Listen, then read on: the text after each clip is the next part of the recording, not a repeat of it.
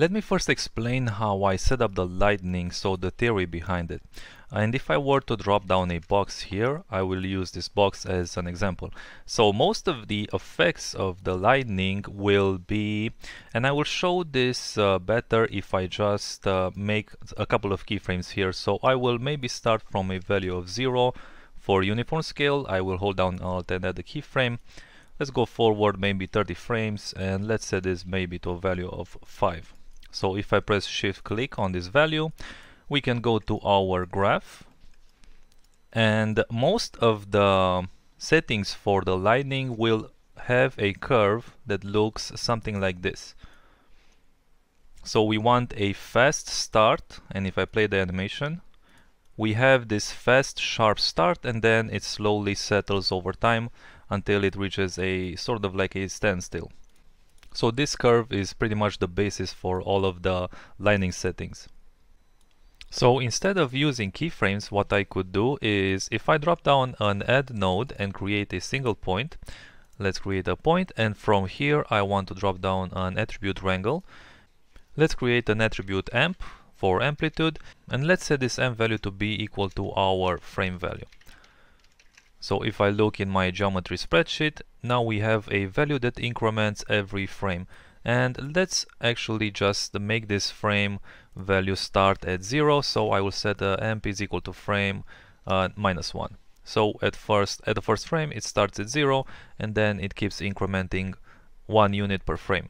And go back to our scene view. So this can become set amp. And from here I can drop down another attribute wrangle, and let's set the p-scale to be this amp value that we created. So at p-scale equals amp. And now if I go to my box and let's delete all animation, set the uniform scale back to 1, and let's drop a copy to points and use this point as our target. Let's preview this, and we can see now that we have a box that keeps incrementing each frame because the p-scale is linked to this amp value. So at frame 5 it will have a p-scale of 4, which is our amp, and so it will have a radius of 4, and it will keep incrementing. So what we can do from here is, let's go back to our amp and let's fit this amp attribute. So I will say that at amp equals fit, and I will fit this amp from 0 to ch max, and fit this from 0 to 1. And let's create the channels and set the maximum value to maybe 10.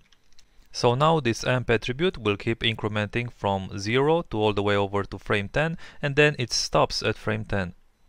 So now this sort of clamps it at this maximum range that we give it.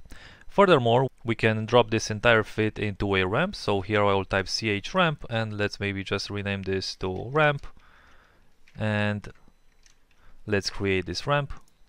And now we can create a graph here that sort of mimics the graph that we had for our 2 keyframes earlier.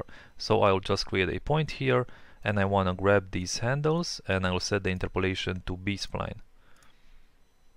And I'm just trying to sort of mimic that fast appearance and then a slow settle. So now if I preview this, we have an animation that's close to our original one that we did with the keyframes. Only using this method we are not using any keyframes, and we can pretty much determine the duration of this animation if I increase this max value. So for example, let's say that maybe the whole animation I want to last up until frame 25. If I set this now to 25 and go back, now we slow this down over a duration of 25. And we can adjust this p-scale value. If I go to my amp and I will multiply this with, let's maybe create a channel here that's called multiplier, and let's set this to a value of 5. Alright, so now over a period of 25 frames, this will animate its p-scale from 0 to 5. And it will also have this smooth and sharp transition from fast to slow. So now what we can do is we can use this amp attribute to affect multiple parameters of this box without having to worry about any keyframes. So from here, if I drop down an attribute VOP, let's step inside and let's bind import the amp. And from this amp, let's create a vector. So let's drop down a float to vector, and let's add this to the P. So I will press add, and Let's plug this into the P. So now we also push it into the X direction 5 units. And let's maybe plug this amp instead into the Y value and also drop down a multiply constant here and maybe increase this value a little bit. So maybe multiply this by 10.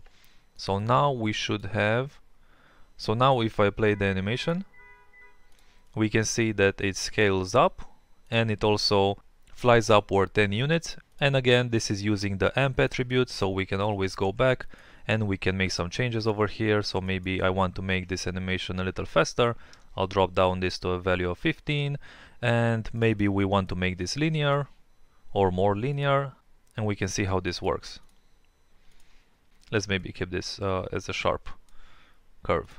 So this is pretty much how we are going to create the main lightning in the center in the next lesson. And for the lightning that spreads throughout the surface, instead of creating this amp attribute from the frame, we will instead use the age. But we will see this when we get there.